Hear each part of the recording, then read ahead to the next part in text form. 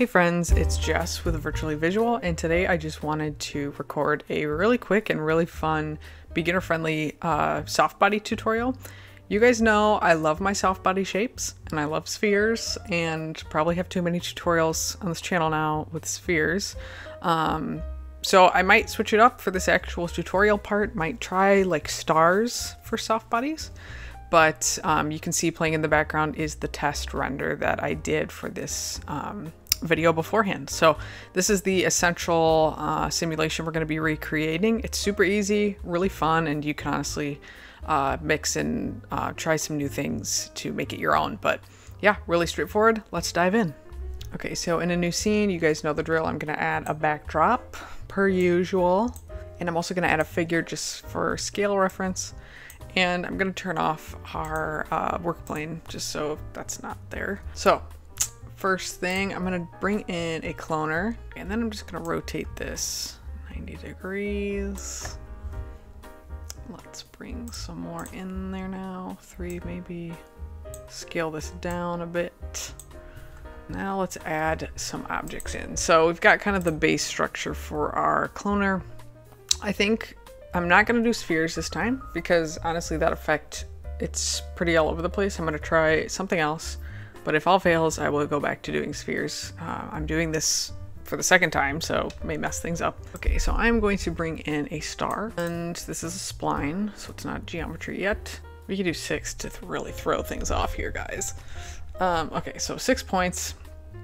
Let's take both of these way down. 15 and 25.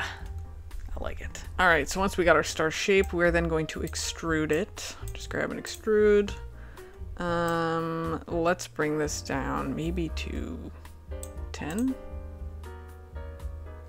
10's probably good. Let's hit N and B on our keyboard so we can see lines. And let's say we like that overall shape. For our base star, this will be used for our cloner. But before anything, we definitely need some more polygons in there just because for the simulation itself, we're gonna want more points. I might just throw this into a volume builder. Let's bring that down to 1 maybe. Let's try a smooth. I don't want that super high though, maybe like 20. Let's throw that into a volume mesher and a remesher. So builder goes into the mesher, volume mesher goes into remesh, and I want no adaptiveness in the remesher, and we can make this symmetric because it is. On our remesh, let's right click, go current state to object, and then we're not going to turn the remesh off, but we are going to hide it. Hold down Alt, double click here, it will hide the whole remesh, and I'm going to create a new null and call this archive. This will be all the stuff we don't need seen. And I'm going to drag our old remesh in there and close it. So this will just be backup folder, just in case. So our remesh is the star shape. And that looks good. I'm going to drag that into our cloner. And let's enable that again. Okay, let's undo the rotation of our cloner. I think I just need to fix the count stuff here. Okay. We just had to figure out that weirdness there. Let's space these out a little bit more. And to make this even, let's try 50 and 50. Oh wait, it's 50 here. 50 and 50. Okay. And let's maybe do 4 going up and down. So let's save to be safe. And let's just get this first simulation to a spot we're happy with. So first things first, let's hit Control D or Command D. Go to the simulation scene tab. Let's turn off gravity because we don't want these falling. And then we're going to throw a balloon tag on there. So right click on your cloner, go to simulation tags balloon. And by default, it's going to look like this. Okay, by default, I wasn't seeing anything. I had to change my overpressure to 2.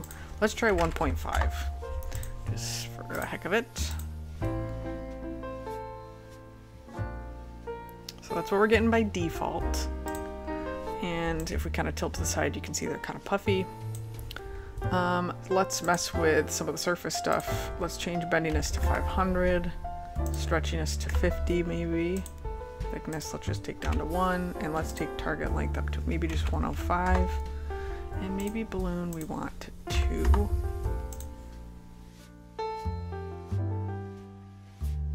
let's throw a little bit of randomness in there though. What am I doing? Let's go to this plane drop down and let's do random. Click on your cloner and go to effectors and pull that in. And obviously things are going to go all over the place. Let's just zero this all out for now. And we just want to do some rotation for right now, I think. So maybe not this one. Which one do I want? Nope. I think it's this one. I think just to mix things up, let's have our stars rotated 360 degrees in random. Oh, and let's also make sure our cloner is set to random and not iterate, just to be safe. So cool, let's see what that's like now.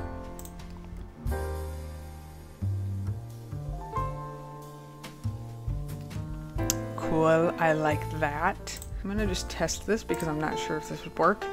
The gist of getting soft body stuff to follow a spline or any kind of keyframe animation, I believe, is going to the mix animation tab, using one of these, and then also hitting follow shape.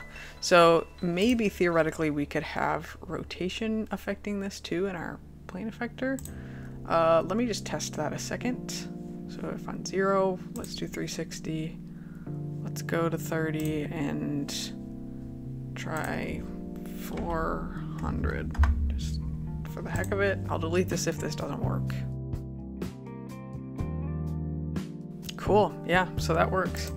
So the gist of it really here, again, to get things to follow a certain kind of movement, you need to go to the mix animation tab, use either pins or force. I like pins, setting the influence pretty low, and then having follow shape on. So I just keyframed the rotation. I might actually take this frame to the end here to 90, and I might set that to a little bit higher. Maybe we want 450. Or yeah, let's just do that. Actually, let me drag this over here and let me highlight both keyframes, right click and do linear. I don't want this to be eased. Okay, so let's just see what that's like. So yeah, it's affecting some of them, not all, obviously, because it's random. If you did plane effector, it would probably affect them all, and you could use some fields and whatnot. That'd be cool. But that's essentially the cloner part. Let's figure out now the part that we want to have going through these. So I might actually make a copy of our star, or you could make a totally new star. That's also definitely an option. Let's rotate it 90 degrees. Let's bring that out here for now. Bring it down. I'm gonna hide my backdrop from the viewport. Okay, let's get this kind of into position below our other cloner. Just gonna go like that for right now. Okay, so to make this easy, I did not keyframe a path or draw a spline. I actually just went to the spline area and I did a helix, and I set that to XZ, and it's pretty big by default, so I'm just gonna scale this down. I'm actually also going to move it so the bottom is kind of where my star is, and change the height to a little bit higher. We want our end radius to be smaller, maybe something like that. And you can play around with the biases now as well. So I think that looks kind of good. Let me rotate here and see. We might need bigger angles.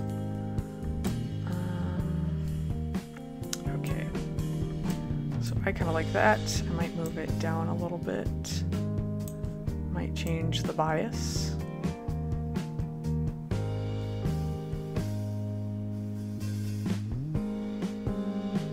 Okay, so say I like that. How do we get the star to then follow that path? So first of all, I'm gonna increase the size of our moving star. Gonna rename that. And I also want to drag our balloon tag also onto this star shape, and we'll just leave the settings for now. But the next thing we want to do is right click, go to animation tags, and you want to do align to spline. And this is just where we're going to drag our helix, and nothing will happen by default. If you hit play, it's not going to go anywhere. So the thing you have to do is you have to animate the position. So I'm gonna hit a keyframe for position at 0% on frame 0, and then I'm gonna go to the end. I'm gonna go all the way to 100%. Pretty self-explanatory, but let me highlight both of these frames and make sure it is linear movement first. So now we should be good. Let's take a peek.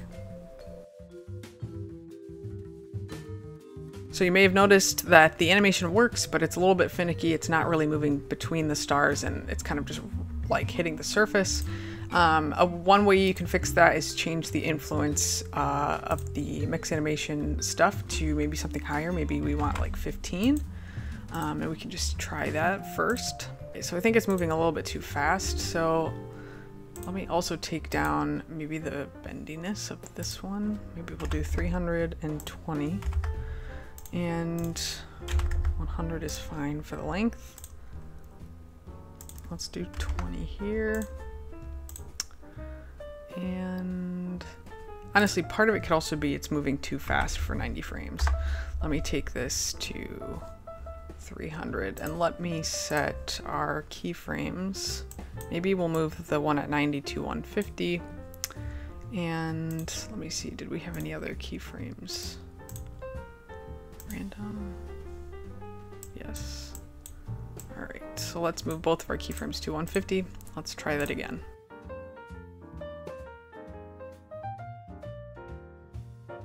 Okay, so things are working. Maybe our moving star is a little bit too large, so I'm gonna scale that a little bit down. Okay, let's just save. Maybe this is a good time for us to hit Command D, go to our simulation settings, and we could take our collision passes up. I'm gonna try taking it up by 2, and maybe our damping we want up to 5. So let's see what that does now.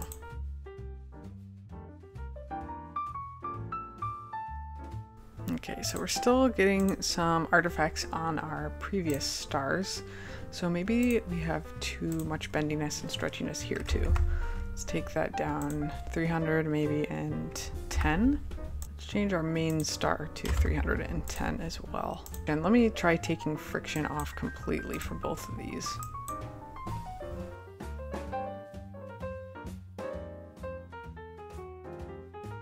I think things look good. Again, the reason why the stars kind of go back to their original resting position is because of that mix animation pin tab.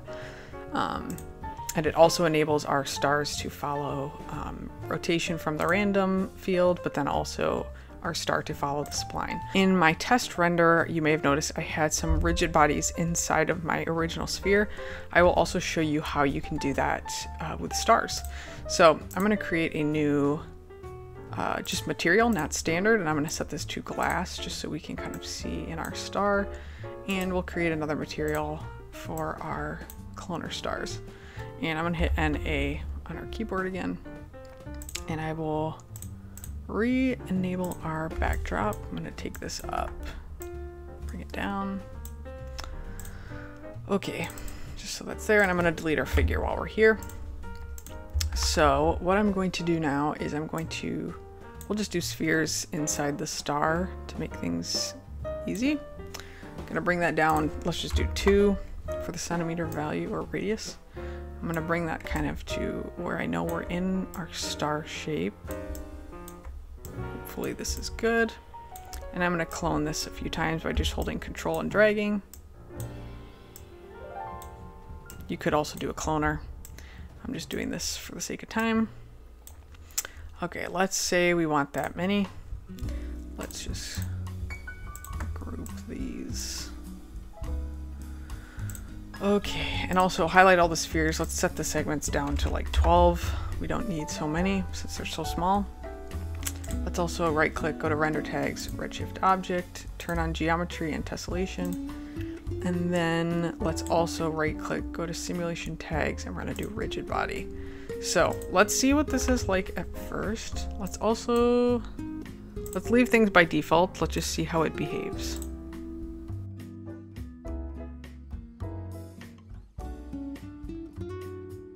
Yeah, so that worked out.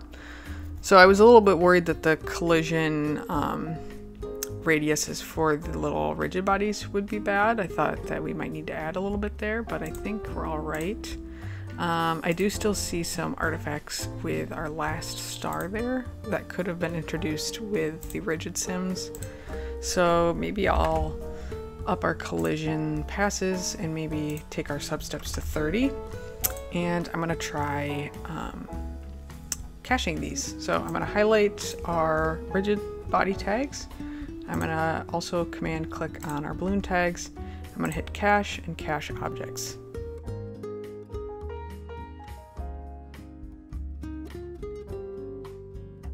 Cool, so I think that solved our little issue there. Let's see. Yep, so obviously this is cached, so it's playing much faster. And honestly, the simulation itself might be too fast. I might extend this to full 300 as far as where my keyframes are, but that's really the gist of it. I'll maybe render out here just a frame from it, and I'll show you my material breakdown. But yeah, that's kind of the gist of the tutorial, really.